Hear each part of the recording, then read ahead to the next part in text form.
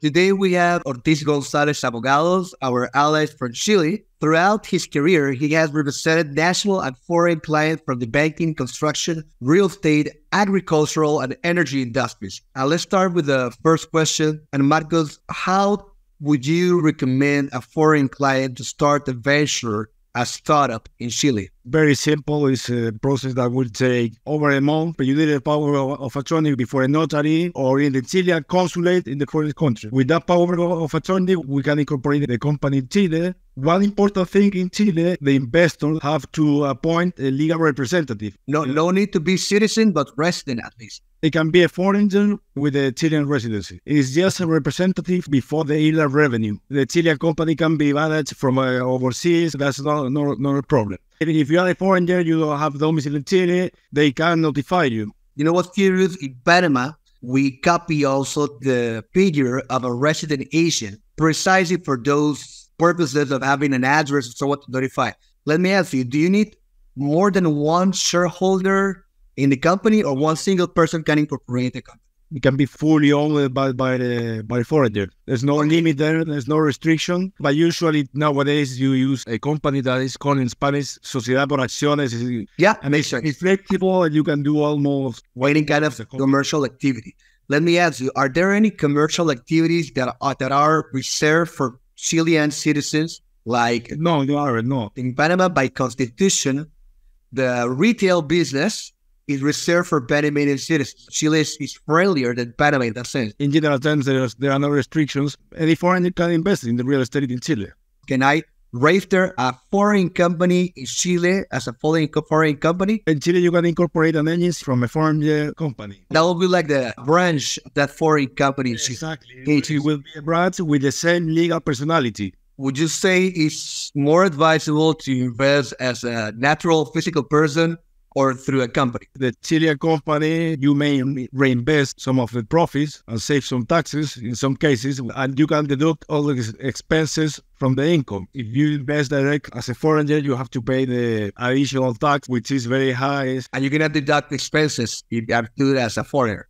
Exactly. Let's say I invest in a rental property. How much should I consider paying in income tax? In general terms, you have 6 kind of taxes. You will have impuesto de primera categoría, which is the tax for the general income of a company, and that goes up to 25 or 27%. Then you have the second category, which is the tax for the people who has a work contract, basically. And then you have the global income tax. You may have incomes from different sources. Then you have the additional tax, which is a tax for the non-Chilean resident, for dividends or any kind of income from Chilean source. The additional tax is 35%. But you can deduct the first category tax as a credit. So, for example, if you invest through a company and the company has paid over the year, then you can deduct the company has paid. The additional tax in general terms is 35%. There are lower rates, but it's for some specific matters, okay? For example, technology, some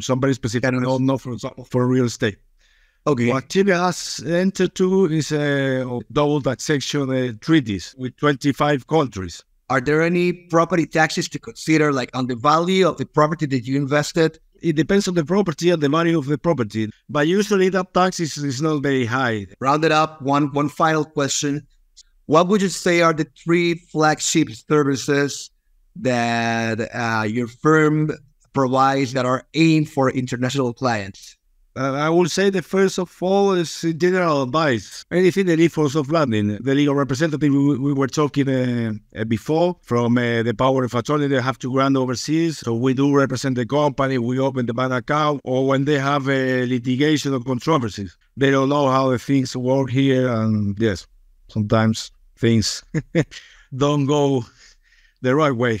Yeah, that's why we try to do this with our allies, Marcos, because we want our clients to understand that we're passing the responsibility and the trust they have already with us, with our allies. So, Marcos, thank you very much for that complete explanation. Hopefully, our audience, our clients will soon hear from you, and we'll have some interest in what Chile has to offer.